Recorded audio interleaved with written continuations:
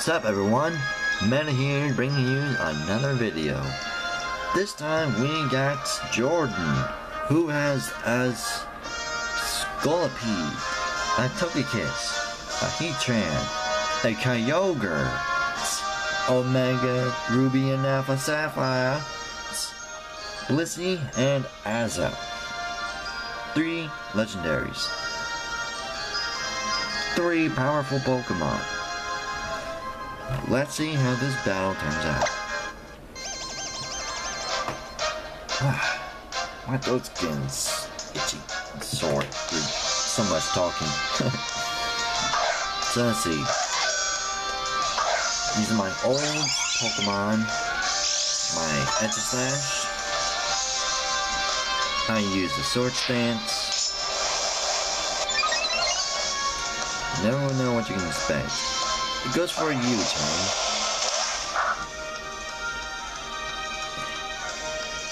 So let's see, what's it gonna switch into? And it's the Heatran. Wow. I go for a stance change and use the Sacred Swords. I bopped it.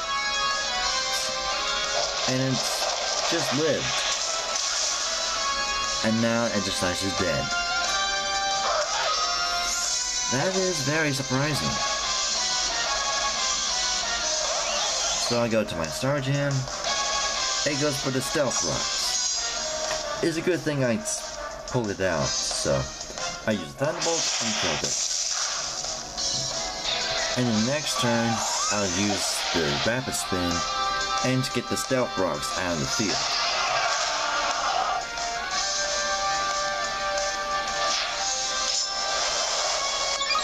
So the Scolipede uses its Sword Stance, I use my Rapid Spin, and the Stealth Rocks are out. And apparently that Scolipede has Speed Boost. Another Sword Stance.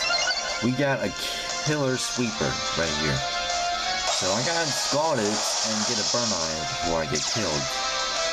Another speed boost. No burn.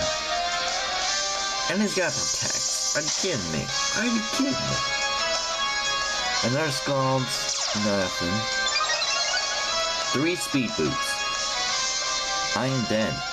But it's got a baton pass, so this is an interesting one. So it switches to Kyogre.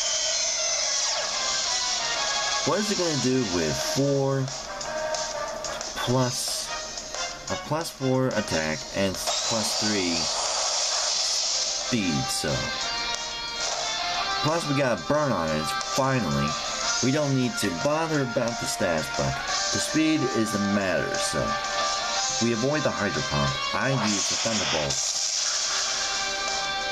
I mean, it's ridiculous with Kyogre's HP, but it's getting grinded with that burn. So Hydro Pump, I just barely lived through that. Another Thunderbolt and killed the Kyogre. So that the baton pass. I can't talk today.